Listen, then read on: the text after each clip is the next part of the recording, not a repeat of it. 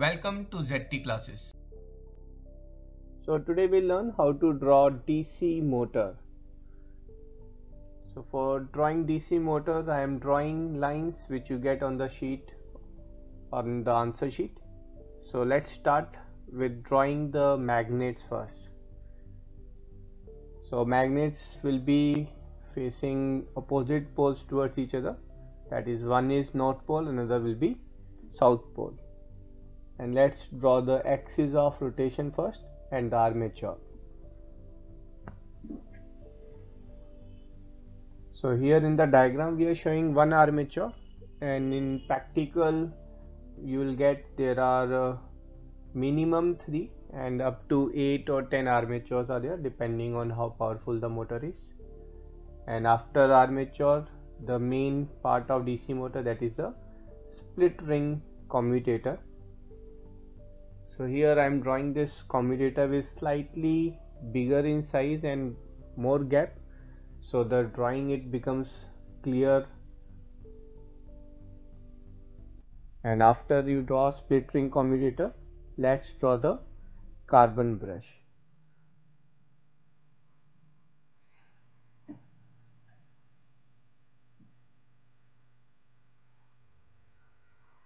Once carbon brush are drawn, so we'll make the circuit, and for that we'll draw the wires, and this wire will connect to the battery.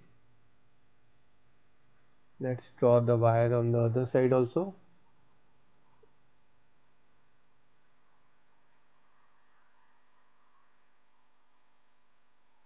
With the terminal, and let's finish the diagram with the battery.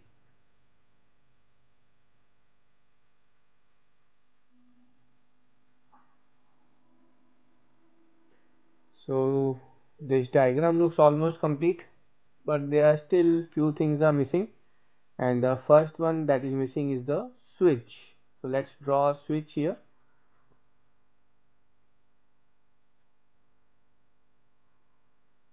And now once switch is drawn, the carbon brushes, they are also missing, the spring is missing with carbon brushes. Let's draw the spring.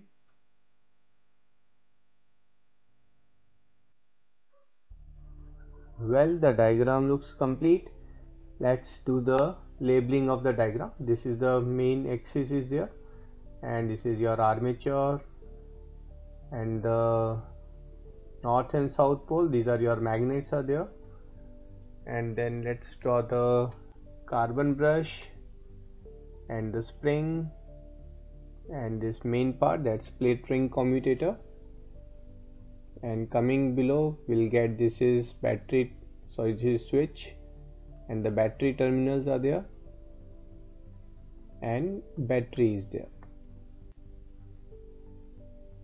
So let's check the diagram. If we'll close the switch, then the current is flowing from the positive terminal throughout the armature and to the negative terminal.